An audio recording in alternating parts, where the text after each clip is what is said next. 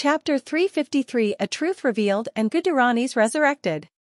The battle against Rakudu, who had unleashed Guduranis' instinct, was extremely fierce, for the 5 colored blades, at least. Jennifer grunted as she crossed her arms to protect herself from an attack from Rakudu's arms of the Demon King. But although she managed to withstand the blow, she could no longer move. Using that opportunity, Rakudu pushed the attack. Die! He snarled. I shall kill you and become the only god of this world. A countless number of arms emerged from his back and were fired as projectiles, sending death-attribute mana-filled fists flying out. But they were not directed at Jennifer. The only god? It seems that you have finally lost the reasoning necessary to conceal your true intentions, said Vandalyu. He transformed his arms into the Demon King's oviducts to deal with the black fists closing in on him. Flame prison death, egg rapid fire.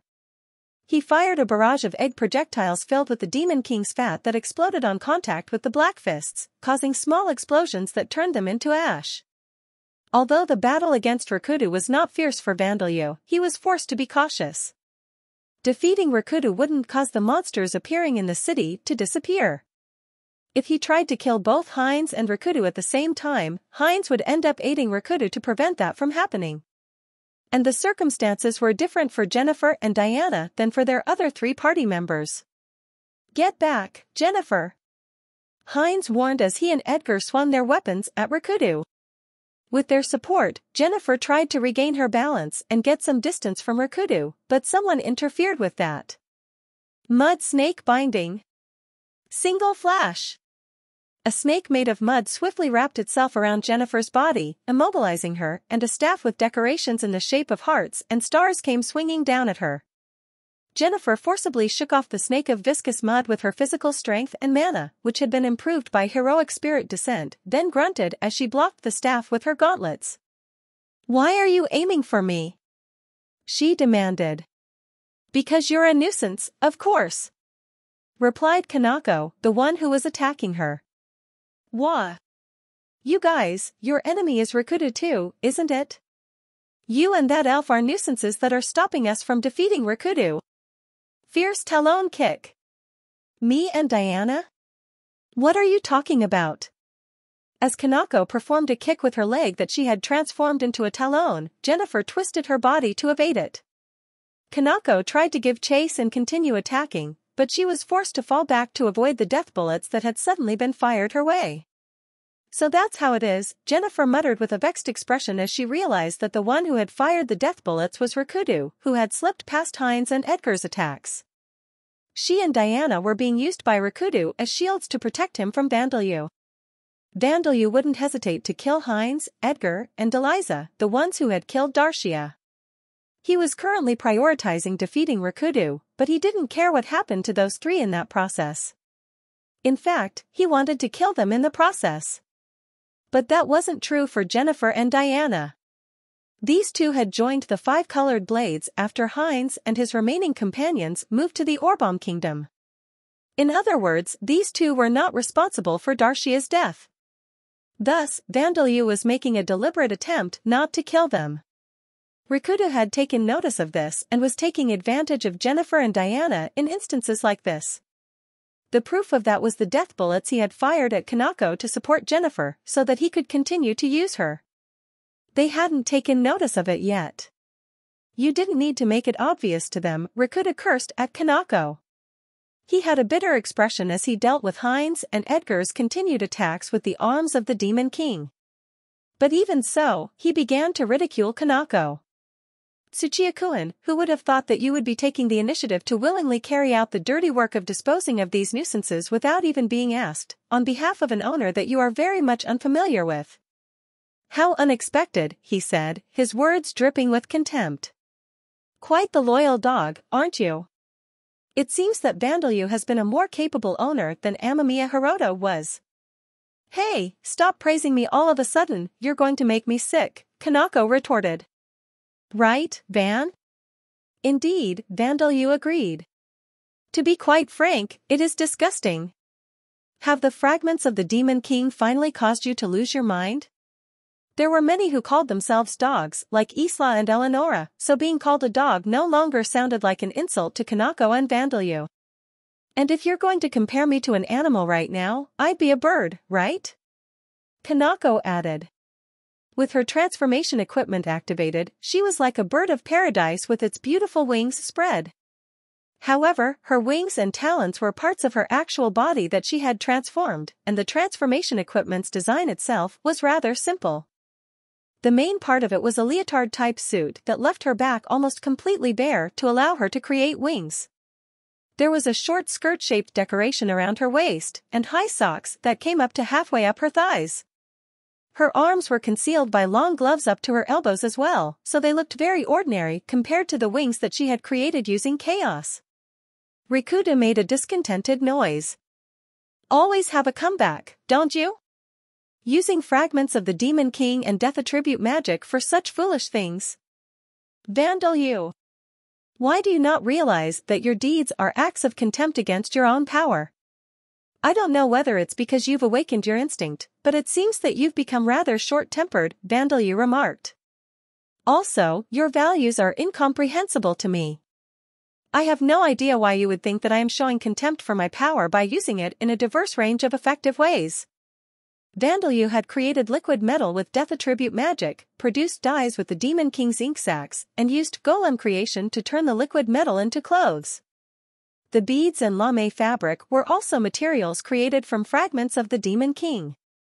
Vandalyu felt no need to hesitate in using fragments of the Demon King and Death Attribute magic for such things. He was simply using himself to carry out the things that he wanted to do. That was Vandalyu's reason to live. It was a way for him to connect to others, and it brought him joy. Although he could imagine what Rikuta's values were, they weren't something that he could understand or sympathize with. There is no reason to criticize me when all I've done is create equipment that performs well for my companions using materials that I am able to produce freely. In fact, given what happened in Origin, aren't you the one who has shown contempt for Death Attribute magic? Said Vandalyu. Rikuta had used his own companions who were reincarnated individuals like him, as well as innocent children, in human experiments. In the end, he had left the world of Origin in a complete mess. Thanks to him, Death Attribute magic had a considerably terrible reputation in Origin, and the only thing preventing that reputation from reaching rock bottom was the fact that Vandalyu had prevented Rikuta's attempt to carry out an indiscriminate massacre of the world's population. The part of Vandalyu that had joined the god of Origin was sighing heavily, wondering when Mekuin and Hiroshi would be able to return to their own world. But Rikuta did not reflect on his past actions. You shameless bastard! His anger grew even fiercer, proving that Vandalyu's observation of him having become short-tempered was right on the mark. His anger towards Vandalyu and his subordinates was rapidly becoming uncontrollable. In his previous life, Rikuta had carried out his conspiracy behind the Braverspacks for about 10 years. He had acted as Amamiya Hiroto's best friend. Where had that perseverance and mental fortitude gone? Even he was beginning to ask himself this question. More importantly, the first priority is to kill these fools. Killing them will put an end to everything. His insignificant bewilderment was erased by the rage that was endlessly welling up within him, the sense of omnipotence given by the mana that came with that rage, and most of all, the screaming of his instinct. That's right. Now that I am in a state where I have fully unleashed the instinct for battle and survival, while my ability to reason is still intact, I am the most powerful being. There is no way I can lose. In that case, allow me to test whether that equipment or whatever you call it can withstand my magic. Rikuta said, turning his overflowing anger into killing intent and concentrating his mana to create a new Death Attribute spell. Killing Blade Swarm. These blades will reap your lives. Take Thigh Eyes. The Death Attribute mana took the form of a countless number of blades, and Rikuta unleashed them to stab and slash any living thing in the area to death. Damn it, an indiscriminate attack. Hines muttered. Extreme provocation. No, it's not working, said Deliza.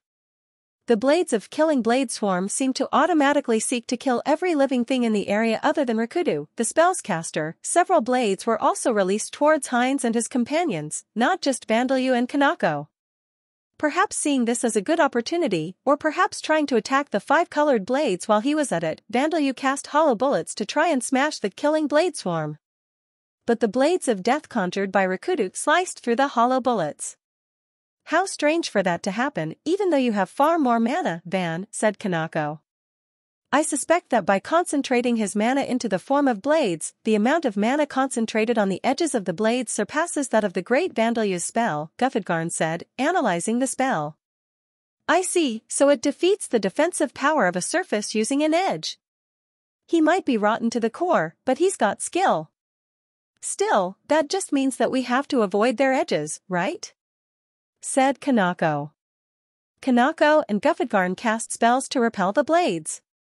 Gufudgarn changed their direction by warping space, while Kanako manipulated boulders conjured by an earth attribute spell to strike the flat sides of the blades. Heinz and his companions seemed to have grasped what was demonstrated by Kanako's attacks. With Jennifer and Diana falling back to focus on defense, they managed to deal with the killing blade swarm as well. And since they had gathered in one spot, Vandalyu casted God Spirit magic spell that caused ghosts to take the form of a skull of black-red flames that closed its jaws on them. I know that you pride yourself on your skill. Of course, it's not to an extent that we can't deal with, said Vandalyu. Indeed, the techniques that I have honed through much training are effective against you, but at the same time, your vast pool of mana is problematic, said Rikudu. However, with the Avalon ability, I am learning Guduranis' power and expanding my own mana pool as we speak. And not only that. My pawns have gathered. Monsters took flight from the city below, which had largely turned into rubble. They flew using wings, special abilities, or spells, and were trying to gather at Rikudu's command. Do you really think there's any point in bringing weak monsters into the fight at this stage? Vandalyu questioned. Though they may be weak now, with my mana. With the mana of the Demon King Guduranis strengthening them, even you will not be able to defeat them so easily, Rikudu said. Rikudu could cast Strength and Lethality to increase the monster's offensive power and death delay to ensure that they would continue to move for a while even after being fatally wounded. And it was possible that he would be able to immediately create some other new spells to strengthen them. Indeed, it would be a little troublesome if that were to happen, Vandalyu said. Heinz and his companions, who were left out of this conversation, and Kanako, who was preparing for the incoming situation, grimaced. Things wouldn't just be a little troublesome for them. Come monsters! Receive my power, Anne. But Rikudu's voice was suddenly drowned out by the terrified screams and dying cries of the monsters.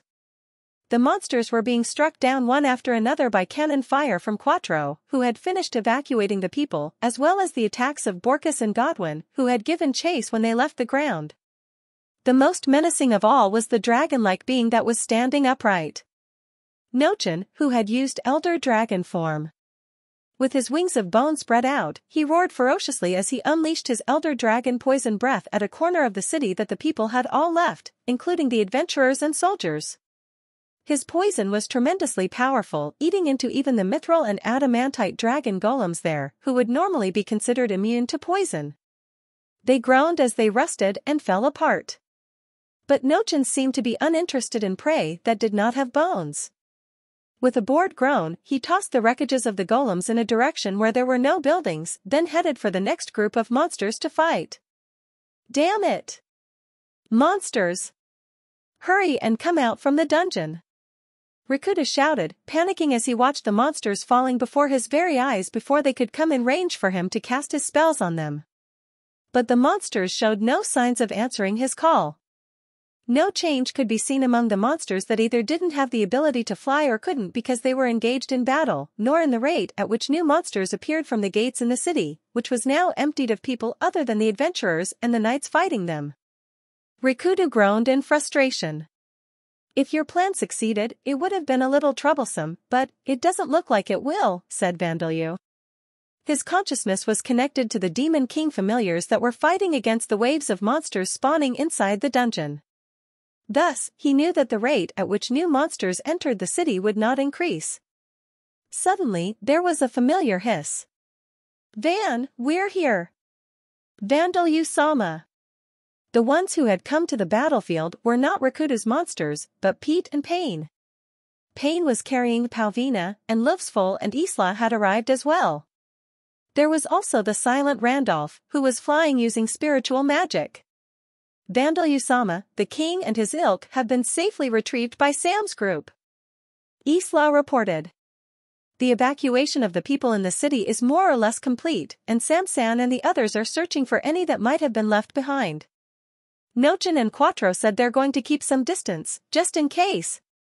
Simon's group are doing their best to make sure nobody interferes, too, said Palvina. They're keeping Asagi busy. Let's let Simon know that if Asagi gets too disobedient, I don't mind if he breaks his bones a few thousand times. Thank you, Palvina and Isla, Vandalyu said. And Dandalip-sensei, what about the school? Why have you dyed your hair, sir? He asked Randolph, whose hair was back to its usual blonde color now that he had undone the spell that made it red. Randolph was silent for a few moments, then hardened his resolve as he opened his mouth to speak. There are no problems at the school. The students, the teachers other than myself, and everyone who came running to the school have evacuated into the dungeon.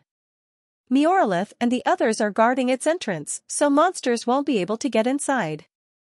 And I don't think this is something that I should be revealing in a situation as tense as this, but…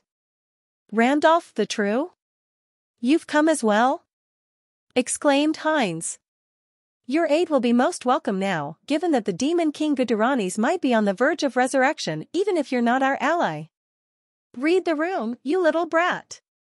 I was about to tell him myself. Randolph said angrily. The effort he had gone through to reveal his true identity had gone to waste.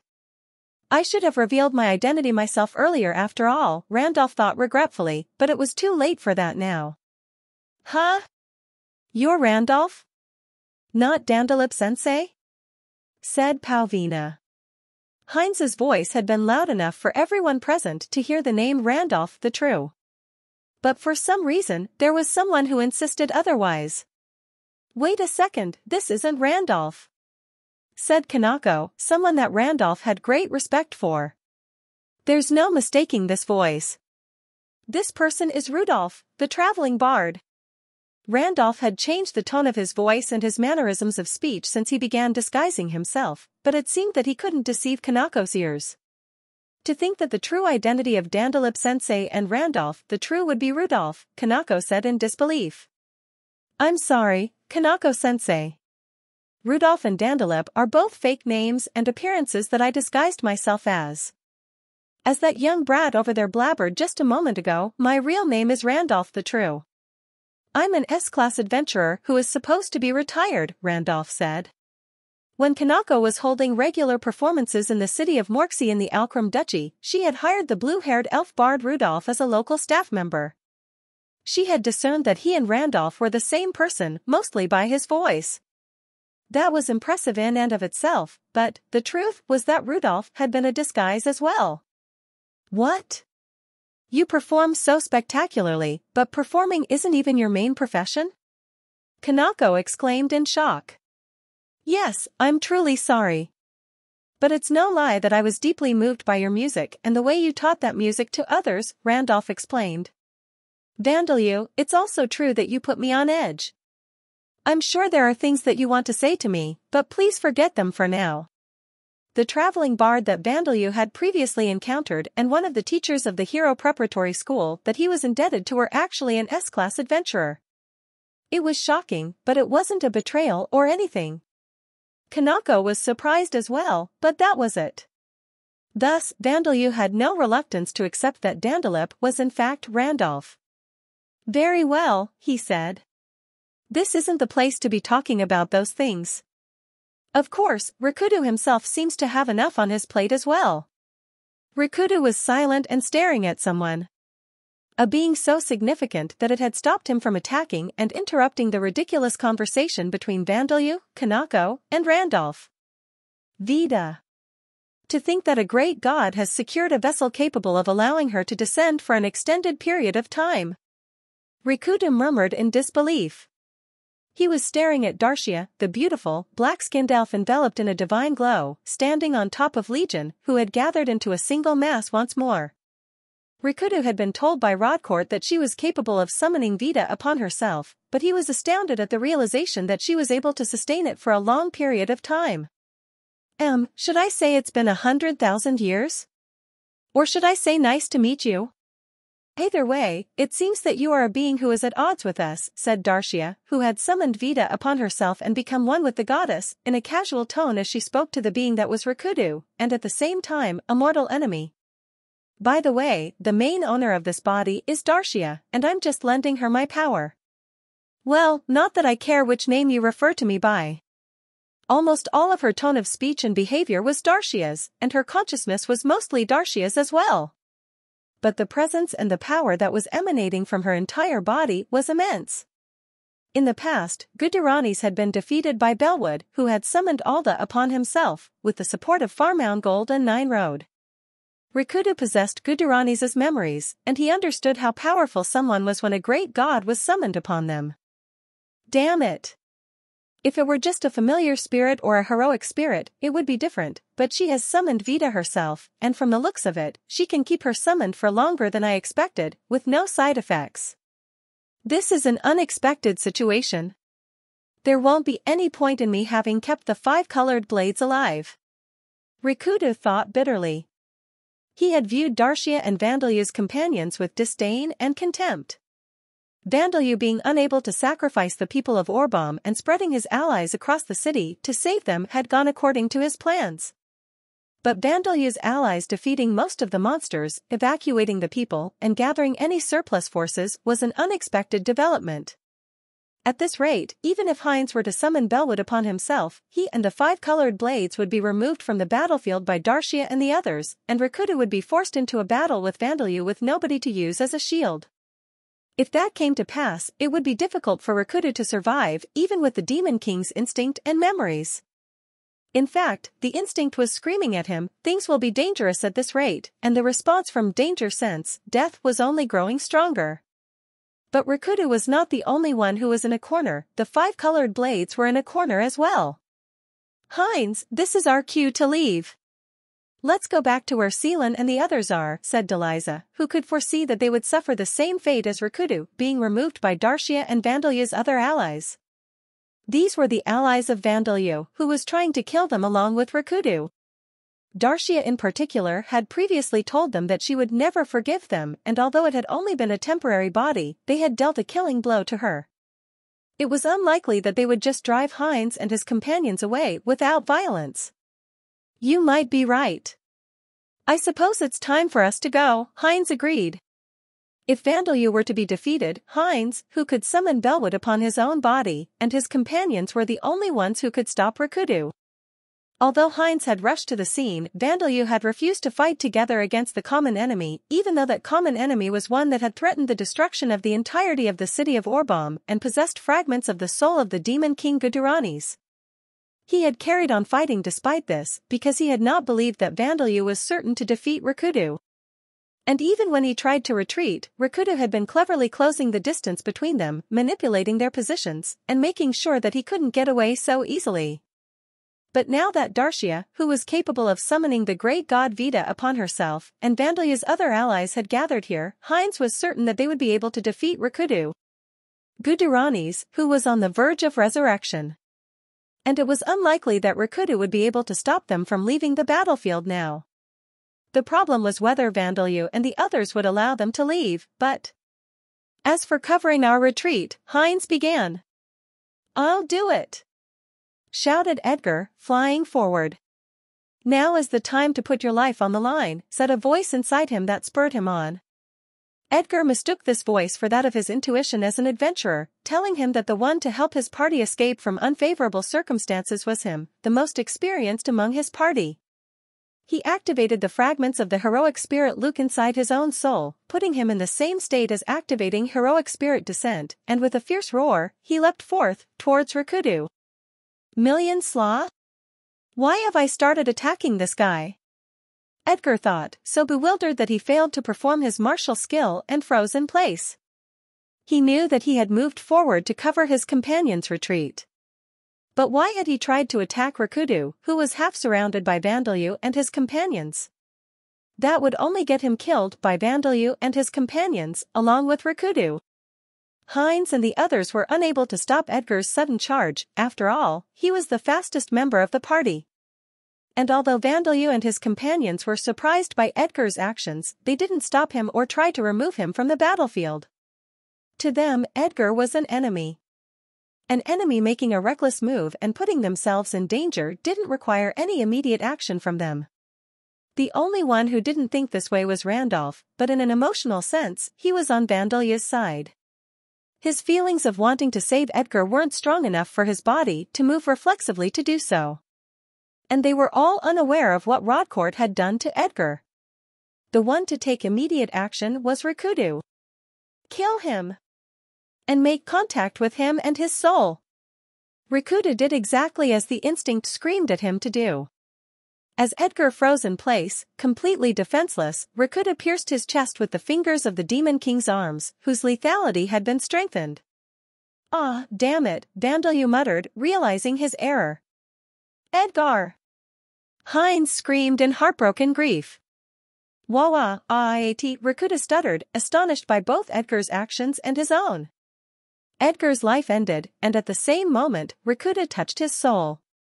Of course, because of the curse that Rodcourt had placed on him, he was unable to break souls.